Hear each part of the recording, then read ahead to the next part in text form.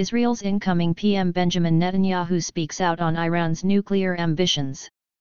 Incoming Israeli Prime Minister Benjamin Netanyahu lays out his agenda following his election victory on Hannity.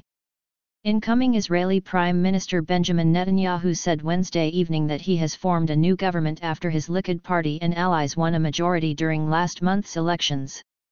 Israelis went to the polls for the fifth time in 4 years on November 1, with Netanyahu's coalition winning 64 seats in the 120-member Knesset.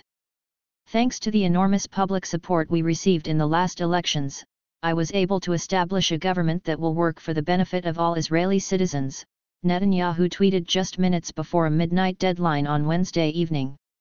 Israeli Prime Minister Benjamin Netanyahu chairs a weekly cabinet meeting in Jerusalem, Sunday, March 8, 2020.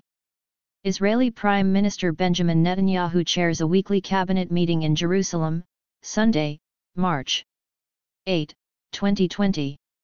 AP photo/Oded Beilalti, Pool.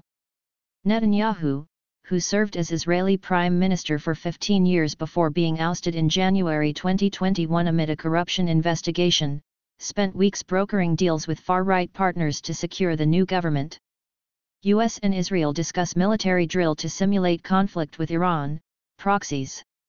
Members of Netanyahu's cabinet will likely include Itamar Ben-Gvir, who will be appointed security minister and be in charge of the National Police Force, Bezalel Smotrich, a West Bank settler leader who will serve as finance minister, and Avi Maoz, the head of a small anti-LGBT faction who will control parts of Israel's education system.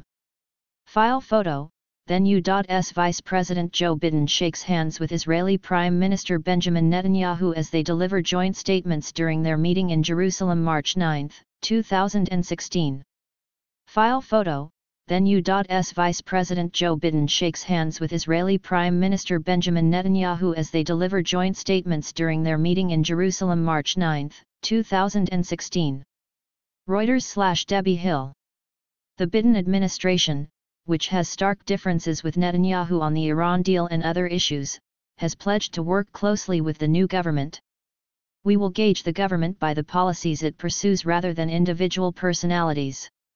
We will hold it to the mutual standards we have established in our relationship over the past 7 decades, U.S. Secretary of State Antony Blinken said earlier this month. The Associated Press contributed to this report.